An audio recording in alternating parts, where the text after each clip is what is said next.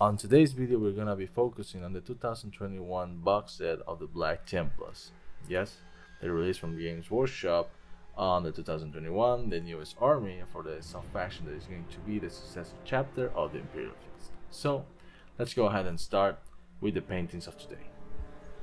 The painting style that we're gonna be taking on today's video is going to be the zenithal style. For that, we're gonna be starting by first showing up the paints that we're gonna be using, and they're mentioned above them, each one of them, where are the locations that we're gonna be using each one of these paints.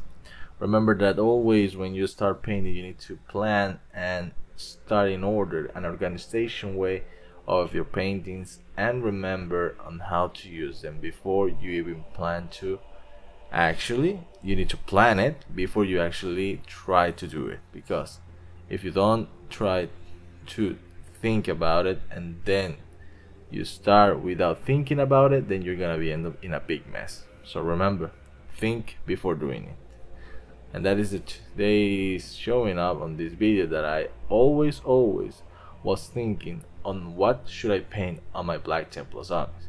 They will not look like the other ones that I have painted before in a video, but they will be looking more amazing with the zenithal style.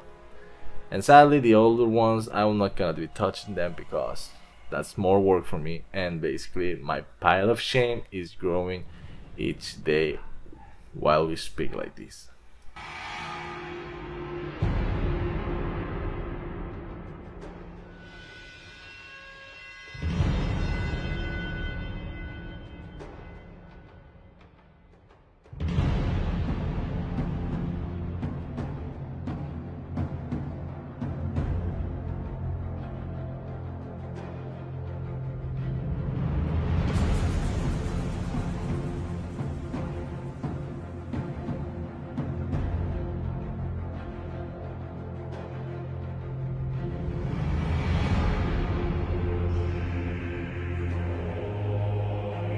Before we even start by painting the miniature, we must first apply the primer.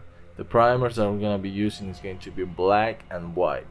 Black on all the miniature, and over the top it's going to be for highlighting the areas with the zenithal style that we're going to be applying. It's going to be white, or you can use between a neutral color that is going to be gray as well. If you don't know what zenithal style is, basically it resembles to be applying a grading style. For example, when you start from the darkest to the lightest color, and that's the technique that we're gonna be using on our Black Templars, because it will actually help us by just applying an enough amount of black on the miniature and then starting from there to go to the neutral colors that's going to be gray, from the gray to the light gray, like that. Remember to use and apply that kind of technique. With the zenithal style, it's a good way to actually correct and fix many mistakes, because you will not be using the base color.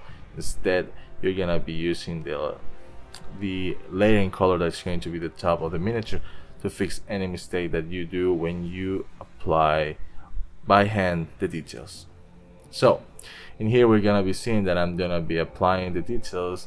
That's going to be first the shoulder pads. As you can see, I have made some mistakes on the marks painting over top, but I fixed it by just applying the same technique that I mentioned before with the zenithal style. That's going to be black, gray, and light gray. If you apply it like that, the miniature will be looking like you apply it with the airbrush again and without any problem at all. So it's a more easy way and standard way and fastest. Let me tell you, with zenithal style, it will be the fastest way to finish all your miniatures, then you have enough all around the places and everything. Because in the end, when you apply, and instead of doing a layer and everything like that will eat your time, it will be like a parade ready and a much better version, like a 2.0 version from your side. I'm sorry if I get myself in between the camera and the miniature, but as I am not using a magnifying glass or a lens, I'm actually using my eyes that are really precise and to paint every kind of details on the miniatures, and I want to be really focused on this side. So I'm really sorry again. I apologize to get in between the camera.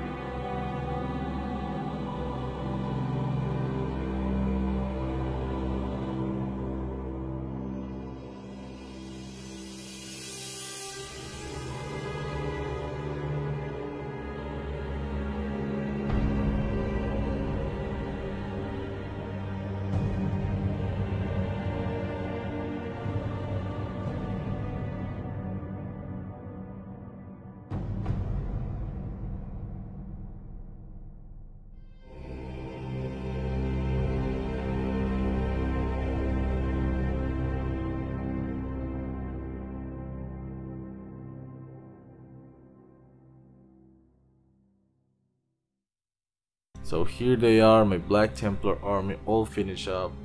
5 miniatures are going to be primary Crusader squad. One of them is going to be, the 6th one is going to be the primary sword brother. The second one, what we have, it's going to be the primaries initiated. Those are going to be our main battlefront miniatures infantry squad on the battlefield. And second, we're gonna be having as well, from this primary squad that we have, we're gonna be having another kind of miniatures as well that are going to be, yes, as you can see, are going to be the primaries neophytes. They're gonna be having, the problem is they don't have in this box the upgrade pack to have them with shotgun, so I basically couldn't buy them because in my third party store that I wanted to buy the upgrade packs, they didn't have it. So basically, wink wink, I couldn't afford it to buy the shotguns frame, so sadly I couldn't make a kit bashing and everything. And lastly, what we have, a heavy support walker that is going to be the newest primaries Redemptor Dreadnought, a machine that looks like hell of an amazing with the Senator style. It looks really amazing. Every kind of miniature is it has an enough amount of base customization.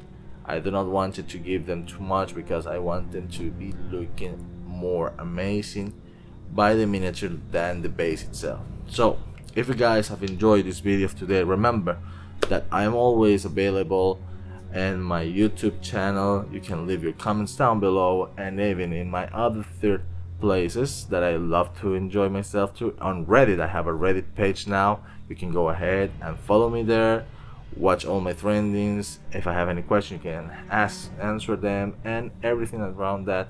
I have my Facebook group, my Instagram. You can follow me on Instagram as well. And remember that I'm always available for you. But remember, some time zones are not the same as mine. So another big thanks to my newest subscribers to the channel. I appreciate all your help and background on this channel, and I hope that the newest ones that subscribe to this channel as well are very good and patient with time, because here Hobby and Fun is saying goodbye and see you in the next video, guys. Bye.